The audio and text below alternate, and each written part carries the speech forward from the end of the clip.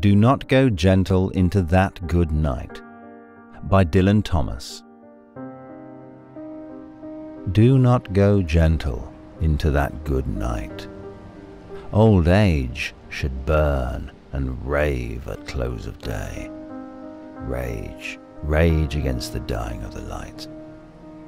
Though wise men at their end know dark is right, because their words had forked no lightning, they do not go gentle into that good night. Good men, the last wave by, crying how bright their frail deeds might have danced in a green bay. Rage, rage against the dying of the light. Wild men who caught and sang the sun in flight, and learned too late they grieved it on its way. Do not go gentle into that good night. Grave men, near death, who see with blinding sight, blind eyes could blaze like meteors and be gay. Rage, rage against the dying of the light. And you, my father, there on the sad height, curse, bless me now with your fierce tears, I pray. Do not go gentle into that good night. Rage, rage against the dying of the light.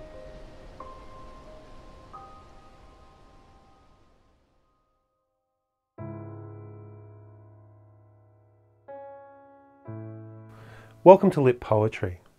Born in Swansea, Wales, Dylan Thomas is famous for his acutely lyrical and emotional poetry, as well as for his turbulent personal life. His poetry is hard to categorise. In his life, he avoided becoming involved with literary groups or movements. Thomas can be seen in some ways as an extension into the 20th century of the earlier historical movement called Romanticism, particularly in its emphasis on imagination, emotion, intuition, and spontaneity. Written sometime after 1945, it could be argued that the events of World War II cast a long shadow over Do Not Go Gentle Into That Good Night. Throughout the war, the Nazis bombed towns and cities across the United Kingdom, and Thomas, a Welsh poet, would have been exposed to these profound wartime experiences. Indeed, Thomas would have seen the human cost of the war firsthand, both in terms of the soldiers who died in battle, the civilians who died in air raids, and the efforts to rebuild a broken country. As such, while the poem is traditionally seen as a meditation on the universal question of how human beings can face death with dignity, one might speculate that the poem is also a response to the intense human suffering experienced throughout World War II. In the face of a global conflict that showed just how expendable human life can be, the poem rallies against these events and passionately argues that life should be strongly clung to wherever possible. This interpretation, of course, reflects the defiance with which the United Kingdom refused to give up its life and vitality to an invading force. Form. Do Not Go Gentle Into That Good Night is a villanelle, a poetic form invented by French poets during the 16th century. This rather rigid poetic form was very popular in the Victorian period, with its strict social and sexual norms and its relatively conservative poets. For Thomas to therefore write a villanelle in the late 1940s was to be a bit out of step with the modernist direction of poetry being pioneered at the time by poets like T.S. Eliot and Ezra Pound. In Dylan Thomas's case, this was a self-conscious and intentional decision. He is known to be somebody who rebelled against the modernist movement and sought to revive older forms and tones of poetry. The villanelle is a fixed poetic form. It not only has a set rhyme scheme. It also has a predetermined pattern of refrains and a set number of lines, which are in turn organised into a set number of stanzas. A villanelle is a 19-line poem. Its first 5 stanzas are 3 lines long. Its final stanza is 4 lines. In the first stanza, line 1 and 3 establish the poem's refrains, or repeated lines. The first line of the poem repeats at the end of stanzas 2 and 4, and as the second to last line of the poem as well. In turn, the third line of the poem repeats at the end of stanzas 3 and 5, as well as the poem's final line. In the final 2 lines of the poem, therefore, the 2 refrain lines are paired up, forming a rhyming couplet. A villanelle is thus a complex, demanding form with an ornate, repetitive structure. It is well suited to a poem with an obsessive or anxious outlook. Poems, for instance, where the speaker is working through a consuming fear, where the speaker can't get some idea out of his or her head. Do Not Go Gentle Into That Good Night is that kind of a poem. It's about one of the scariest things of all, death. And though the speaker urges the reader to fight bravely against death, the obsessive repetition of lines such as rage, rage against the dying of the light suggests that the speaker hasn't quite mastered his fear of death, that the speaker has to keep reminding both the reader and himself to fight against it. Metre. In English, villanelles are often written in iambic pentameter, a metre with a di-dum, di-dum, di-da, unstressed, stressed rhythm that goes on for 5 feet, making 10 syllables total per line. Do Not Go Gentle Into That Good Night follows this tradition. One can hear that rhythm in the poem's 5th line, because their words had forked no lightning they. However, although the poem is written mostly in iambic pentameter, it occasionally adopts a metrical variation. For instance, line 3 opens with a spondee, 2 stressed syllables that appear side by side. Rage, rage against the dying of the light. The extra stress in the first foot unbalances the line and makes it a little awkward and abrasive. But this awkwardness is part of the speaker's point. He wants to emphasise his rage and thereby encourage people to fight against death with all their bravery and ferociousness, even if that means getting a little worked up. The use of spondees occurs also in lines 7, 10, 13 and 14 with the words good men, wild men, grave men, blind men, in addition to the 4 rage, rage lines spread throughout the poem. The result is the poem feels very insistent. One feels the force of the speaker's passion in these repeated spondees. The metre thus echoes the energy and pain of the poem, the intense energy with which the speaker is making his point. Rhyme scheme. Villanelles follow a very tightly controlled and limited rhyme scheme. Indeed, there are only 2 rhymes in the whole poem, words ending with "ite" and "a". The first 5 stanzas of the poem, lines 1 to 15, are all rhymed A, B, A. By using only 2 rhymes, of course, one could argue that the poem lacks a degree of lyrical freedom. Moreover, all of its rhymes are perfect rhymes and exclusively single-syllable words. Indeed, there are no tricky, complicated rhymes in the poem. Its rhymes are straightforward and forceful. As such, because of the limited number of rhymes, the poem feels obsessive once more, as though the speaker is stuck on a single idea and can't get past it. But because the rhymes are so strong, the reader feels like the speaker is being direct and straightforward. It feels as though the speaker is talking to the reader without ambiguity or equivocation, saying exactly what he or she thinks without beating around the bush. Themes. Resisting death. Within the poem, the speaker acknowledges that death is inevitable. Everyone dies sooner or later. But that doesn't mean that people should simply give up and give in to death. Instead, the speaker argues that people should fight fiercely and bravely against death. Indeed, the speaker suggests that death helps to clarify something that people too often forget, that life is precious and worth fighting for.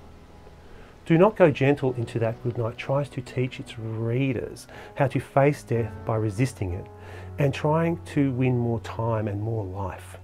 The speaker wants people to rage against death. They should burn and rave, fight fiercely and bravely as their lives approach the end. One might wonder, though, why the speaker wants people to fight against death if it's ultimately inescapable. The speaker answers this question by describing a series of different people who fight against death. Wise men, good men, wild men, and grave men. When these people are confronted with death, they realise that they haven't accomplished everything they want to. They all have regrets, and they all fight for more time. Here, the wise men are people who seem to have a deep understanding of life. If anyone could be counted on to live their lives fully, one might think it'd be these people. Indeed, these wise men do recognise something fundamental, that dark is right. In other words, they know that they have to one day die. However, these wise men have misgivings about what they've accomplished in life, and they want to accomplish more. Their words, the speaker notes, however, have forked no lightning. Lightning here is used to symbolise inspiration and change. In other words, this line is saying that these wise men haven't had a burst of inspiration that would help them to change the direction of the world, the way that forked lightning does or can do. Nor have their words inspired anyone else, so they fight for more life, in the hope that such inspiration will come.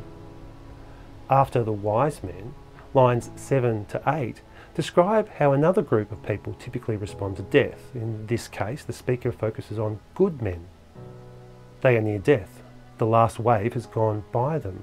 The last wave is a metaphor that describes the last significant moments of their lives.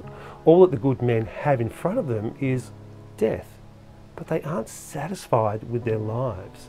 They are crying out in pain and protest. Their frail deeds, the weak or insignificant things these good men have done, could have been bright, that is, glorious and worthwhile, and figuratively could have danced in a green bay.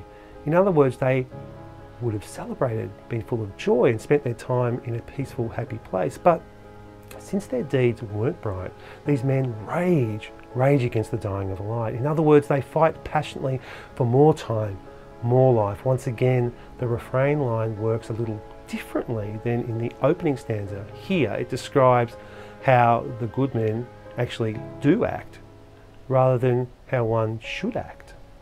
That's an interesting difference. Similarly, the wild men that the speaker describes in lines 10 to 12 have spent their lives in a joyous and reckless fashion as they have caught and sang the sun in flight. This is a metaphor, and it describes how the wild men have pursued pleasure and joy with reckless abandon, going as far as to fly up to the sun. They are your typical Epicureans and hedonists who attempt to suck the marrow out of life, but when they face death, they realise that they have grieved it on its way. In other words, they realise that they have regrets about the frivolous way they have spent their time on earth. Thus they fight for more time so that they can do something more worthwhile. The example of the wild men can be read as an allusion to the myth of Icarus. Using wings his father made for him, Icarus flies up towards the sun. However, because the wings are made of wax, they melt and Icarus plunges into the sea. Like the wild men, Icarus ends up grieving his own wild pursuit of the sun. Finally, the last stereotypical figure is presented in lines 13 to 15. These are the grave or serious men.